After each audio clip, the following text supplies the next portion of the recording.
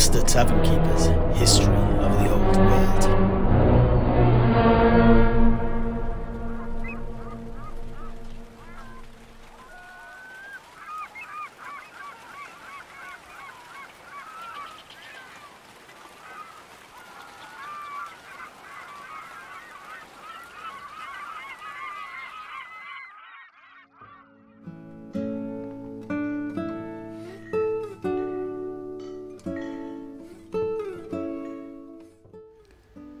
So, that was the end of Lady McDeath, Banquo, the Treeman, and Fergus McEwen then.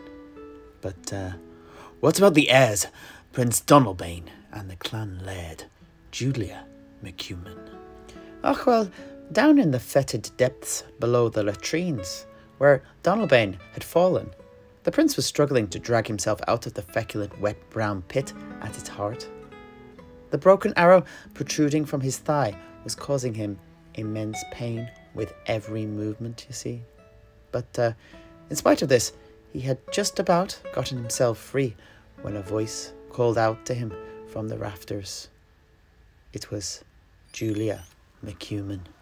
Donalbain, at last the time has come for you to pay for our father's sin, for begetting me out of wedlock, then denying that we are kin.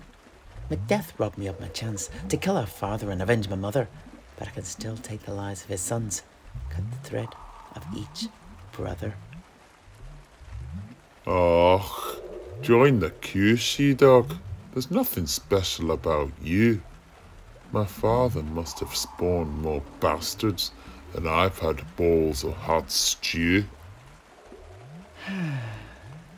Lies, lies, lies, brother. It's unwise to stoke my ire. It'll only mean you'll suffer more before your funeral pyre. And with that indignant rage coursing through her veins, she leapt down into the stinking sludge, her mace held high. The throne is mine, Donalbain. Only you and Macbeth remain. For your brother lies dead below, throat cut, still bound in manacle and chain. She-dog, I'll have your murderous head. And with that, Donalbain lunged at Julia, the Malta's falchion he wielded, striking at the murderess again and again and again with unthinking fury, each time either barely parried away by her mace or impacting on her rapidly splintering shield. The raw power and ferocity of his attacks forced her down onto one knee, and under the rain of blows, she began to sink into the thick, foul, fecal filth that surrounded them. But at that very moment that it seemed like her defences were about to crumble, another figure splashed into the shipit beside Donalbain. It was Julia's bodyguard, Hugo Yorickson. Prince Donalbain, don't think I've forgotten that you called me a wally. You should have known that to insult me like that was nothing less than folly. And with that, he hacked off Donalbain's sword arm with his double-handed axe, and the heir tumbled back down into the filth, the Malta's falchion still gripped tightly by Donalbain's severed hand as it scattered away to land in a particularly foul, wet patch and slowly sink into the stinking muck. And now it's time to slice your gut till it shows red. And then hack you up until you're dead. And then the two began laying into the fallen prince with mace and axe until Donalbain's body was naught but a bloody pulp.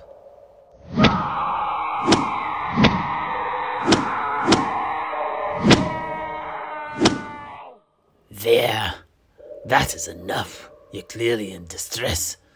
Die now, but know your kingdom belongs to my fair mistress. Boil your head, you wally. Hugo felt a pang of angry fire flare through him, and he finished off the dying Donalbain with an axe blow to his neck, decapitating the mauled and mutilated prince. By the gods, Donalbain's end was a lot less poetic in reality than compared to the version I saw on the stage. Yeah, it most certainly was a bloody death. But this, of course, is the reality of war. War is suffering. Indeed, it is common for those doing the fighting to suffer horrendous injuries and brutal ends. And even if they come back through unscathed, their minds are also oft fractured and broken by all they've seen, felt, and had to do. Even those on the periphery of the fighting suffer. They lose their homes, their livelihoods, their families, their way of life, and even their land. There is little good in war for the common man. Indeed. The only ones who gain anything by war are those tyrants on their thrones. Those who order their warriors onto distant battlefields to die. And what do these mighty leaders gain? Political power, standing, popularity, access to resources. Paltry, ephemeral things, compared to the lives of the lost, at least in my estimation. Oh, yeah, most assuredly. Where that it was different. Well, fingers crossed. Perhaps one day it will be, if enough of us do our part. Oh, fine words, but anyhow, we are near the end now. Shall we continue with our tale? Ah, yes. Forgive our interruption, Sedrik. Please, lead us through the final confrontation. It'll be my pleasure. But just one more word on the death of Donalbain.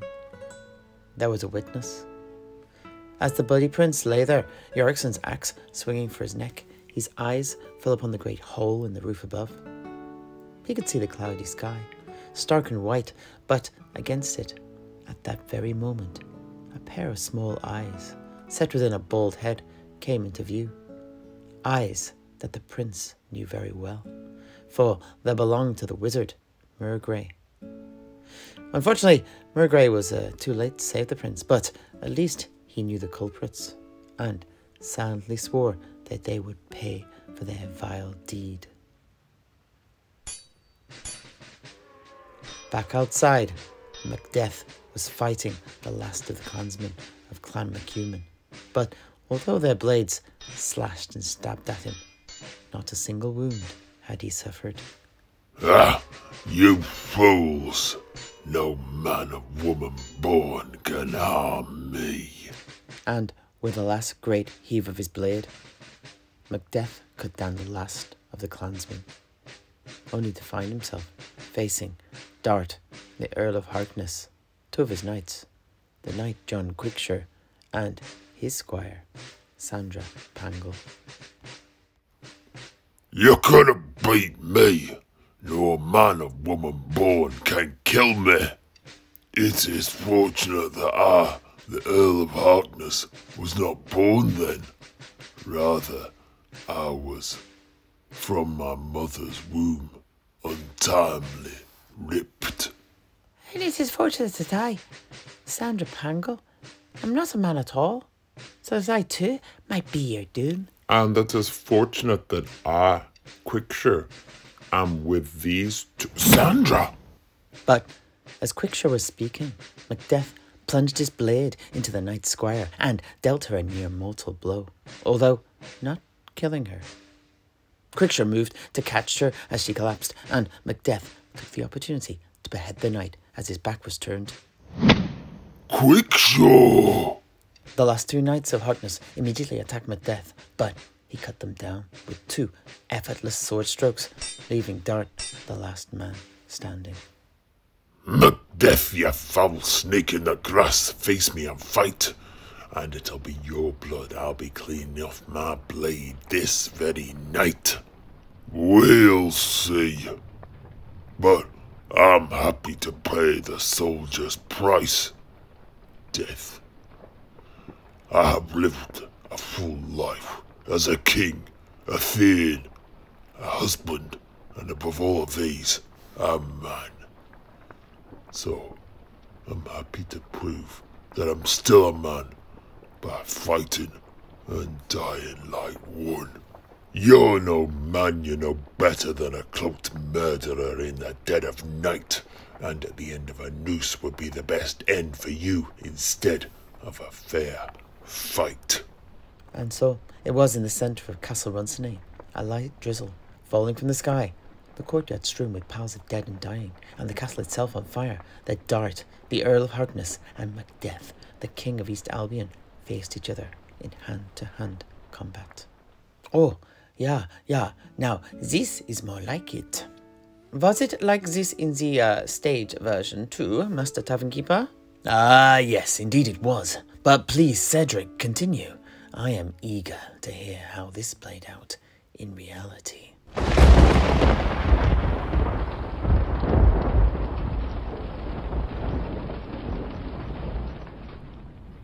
Come at me, you usurper. Come at me. Aye, but my gut tells me I should avoid thee. For both our sakes. My soul is too much charged with the blood of your knights and allies already. I have no more words. My voice is in my sword. Thou bloodier villain than terms can give thee out.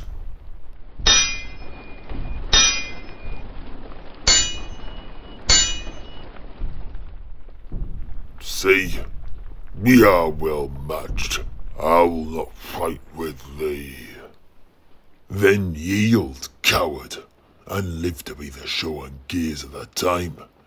We'll have thee as our rarer monsters are, painted on a pole, and under it, here may you see the tyrant. I will not yield to kiss the ground before Donalbain's feet, and to be baited with the rabble's curse. Though Clint Eastwood be come to Runsinane, and thou opposed, being of no woman born, yet I will try the last.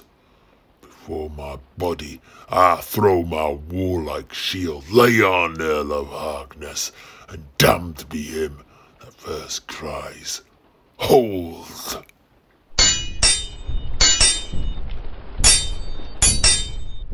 And with that, the two fought. Macbeth thrust and parried, matching Dart's own sword swings and lunges, but the knight and his own magic flaming sword had the edge over Macbeth and his own talking blade. Sword struck sword, again and again, until at last the Earl landed a mortal blow on the king, cutting him from neck to rib cage. Macbeth fell to his knees, blood filling his lungs and robbing him of speech. But it was at this very last moment that Julia McCuman and Hugo Jorgensen came running out of the latrines towards the dueling pair. Dart! Is he dead? Did you kill Macbeth? And at her words, Dart sheathed his blade and pointed at the stricken king struggling to breathe. Julia immediately grabbed Macbeth's crowned helmet from his head and kicked him over so he fell face down into the wet mud to reveal the keys to the treasury below. I'll take these. And she then raised her mace and brought it crashing down towards Macbeth's head. But the Earl of Harkness swiftly blocked the fatal blow with his sword and stared at the clan laird, eyes wide in disbelief. What are you doing there, lass? These do not belong to you. It is to the heir of King Dunco that these things are due. But that is me, for I am the daughter of Dunco and Morag McCuman, born out of wedlock, then discarded, treated as less than human. The treasury keys will prove my claim, and for within are her love letters, and will raise me to the highest name above all of my betters. This is no time to jest. Where is Donalbain? But the answer that came was not what he expected, as Murgray the magician emerged from the latrines, his robes dripping with fecal waste, and holding aloft Donalbain's severed head. Don't trust the she-dog. Her and the Outlander have murdered the prince. But before Dart could react, Julia smashed the Earl across his face, and Hugo Jorgensen swung his double-handed axe into the back of their former ally, causing him to collapse to the ground. Ah, what treachery is this? What infamy? If you were not a woman, I would strike at thee. Wheesht, away and bile your head, you chauvinist walloper. And at that, she grabbed the Earl's fallen flaming blade and thrust it through his chest, killing him instantly. Hugo began to laugh, but it caught in his throat when he saw another blade suddenly hurtle through the air and pierce Julia McEwen's chest, ending its preternatural journey protruding from her ribcage. His fear and surprise was doubly so when he saw that the blade was none other than Donalbain's old two-handed sword. Hugo looked about him in a white panic, expecting to see the dead Donalbain's ghost looming over him. Instead, though, he saw Mere Grey stood still, his fingers and arms gesticulating as if he was pulling the strings of a marionette. And with every movement, he saw the hilt of the blade embedded in his mistress's back, jerking and trying to free itself. You foul war-beater, I'll have you hit for this. And he left the wounded Julia to charge the occupied magician. Julia didn't react at all. Instead, she simply stared down at the weapon protruding from her chest in utter disbelief. Mere Grey saw Jorgensen coming and drew his dagger, but it did him little good, as, with a single blow, Jorgensen's double-handed axe cleaved him down the centre from the crown of his head to the depths of his gullet. Meanwhile, though, Julia McEwen had dropped to her knees, her own newly acquired crown rolling from her grasp to come to rest in the same muddy puddle as the dying Macbeth lay. The dying king gazed upon it hatefully as his last breaths sputtered up blood into the dirt-thick water. He did not die alone, though, for it was into this self-same spot that Julia McEwen too collapsed, and as each exhaled their last, their eyes settled upon each other, the blood-splattered crown of East Albion lying between them, its cursed crenellations mocking their murderous ambitions. With Mere Grey dead at his feet, Jorgensen turned and returned to his mistress's side, but was dismayed at the sight that greeted him. She was dead, as was Macbeth, each with a hand on the crown of dirt that lay between them. 'Twas surely folly to have followed this path. All we found is death, fear, and laugh. Albion be damned. I'd be better off at sea. Opportunities are plenty there for someone the likes of me.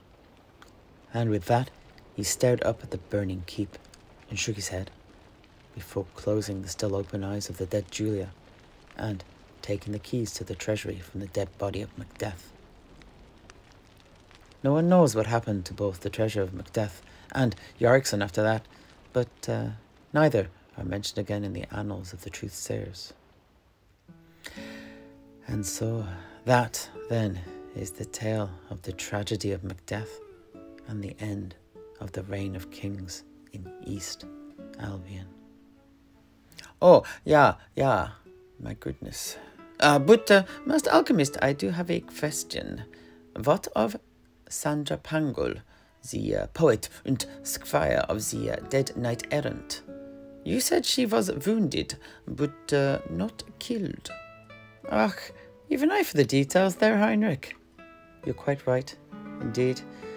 Well, the story goes that she awoke the next day outside the walls of the burnt-out castle, and she was atop the horse of her former master, Quickshire, whom he'd left tied up in the glade near the entrance of the secret tunnel. her wound had been bound, and strapped to the saddle of the horse was the dented and blood-stained armour and weapons of Quicksure himself. But she had no recollection of how she got there, nor who had helped her. That said, it is believed that it was the ghost of Quicksure himself. But who knows if that's true? Oh, but I did mention that Albion is a mysterious place, didn't I?